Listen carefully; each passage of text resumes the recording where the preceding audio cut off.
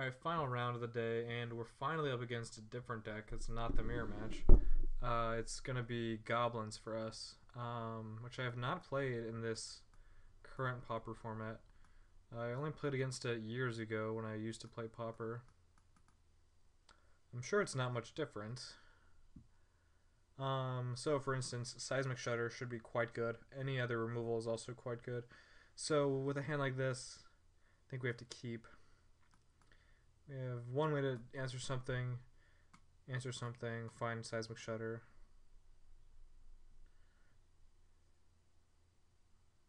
So actually not a bad hand, not at all. He even went to 5 for us. Okay, I think we'll just light that guy up.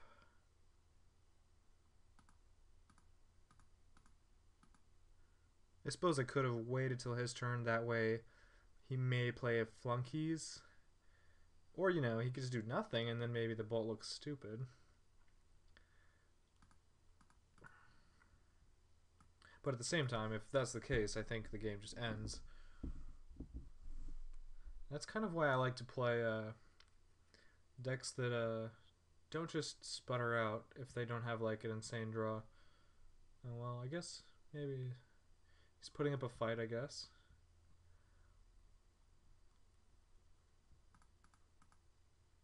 Bushwhacker's a pretty good card in that deck. It might be like the card in that deck.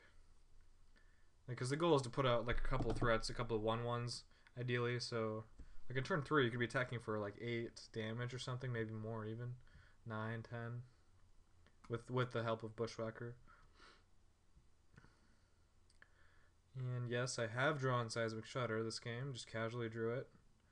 So that's gonna be what we do. Looks like. Yeah, I'm gonna. I thought this guy. Kind of get these guys mixed up. Okay. He might be so used to playing creatures pre-combat that he's gonna do it anyway. And then I might get an extra one. Or we could just have that. That's another good reason to save the Shudder for the beginning combat step. Yeah, it actually wasn't like him leading to 5 was not like dead. He actually put up quite a bit of damage. But I had the Shudder there.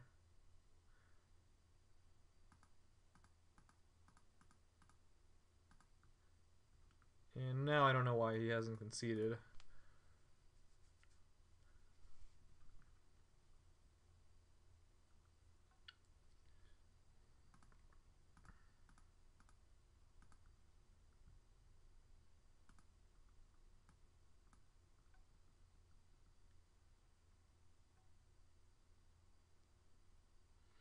Oh yeah, I didn't mention either that I actually got pared down to a 2/1. So unfortunately, I'll be dream crushing him.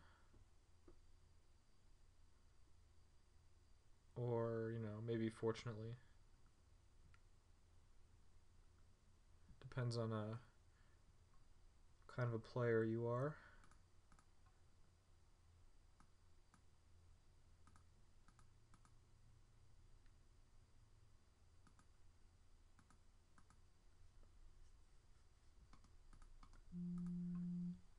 Okay, so we've got some single removal, 2 for 1, and then, you know, serrated arrows. Echoing Truth, no. Don't really want that. In matchups like these, and there's a lot of matchups like these in this format, you usually take out at least 1 counterspell, especially on the draw. I think I'll just take out 2 on the draw. Sometimes they're actually good. Generally when you're on the play. I usually also take out 1 Teachings, because it's too slow. But it still finds the Shudder and Stagger Shock and stuff. And then from here, I don't really know what else to do. I suppose in this matchup I could just go take out all the prohibits. The only card I really care about countering is probably Bushwhacker. I think we'll just go mono removal.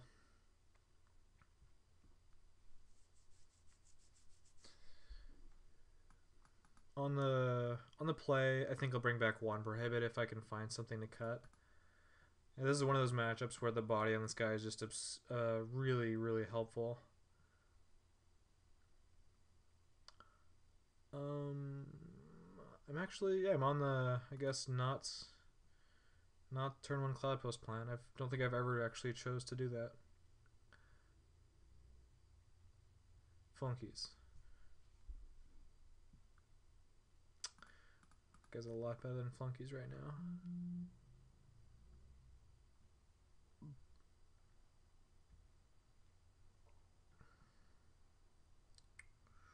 Yeah, I'm gonna go ahead and just pass on preordain for now. It's gonna be good later on as well, but this way I get to put the Cloud Post down.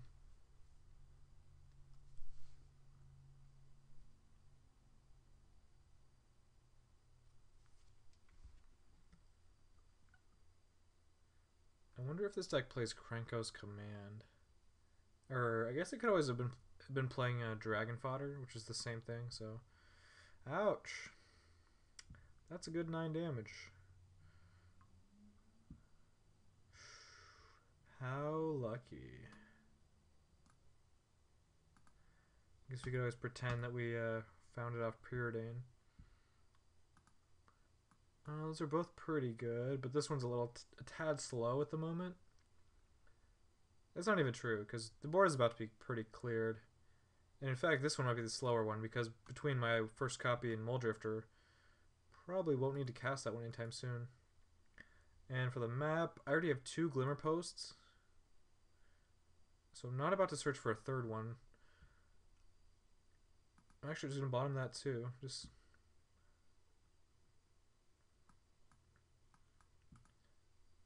I think like what I want to draw is just more removal.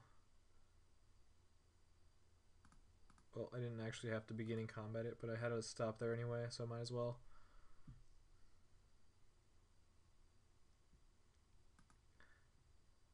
Huh, interesting.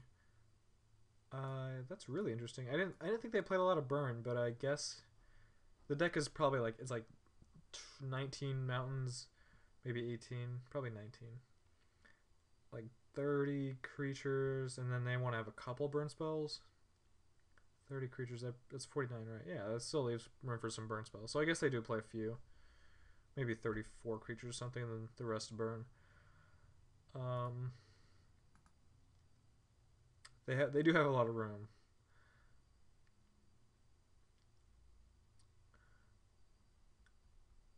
I guess this one's over. He has 1 card in hand. Like, yeah, he's basically over.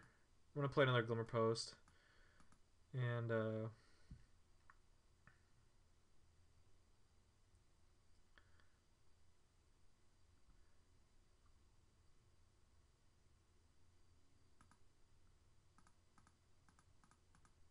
yeah, I don't see him coming back from this.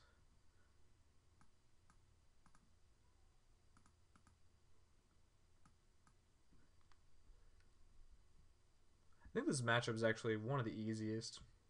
Probably. Like other creature matchups, sometimes they have hexproof creatures like the mono green deck. That actually becomes a problem. But this, they just have a bunch of guys that you can just kill, and there are a bunch of X1s that you can shutter.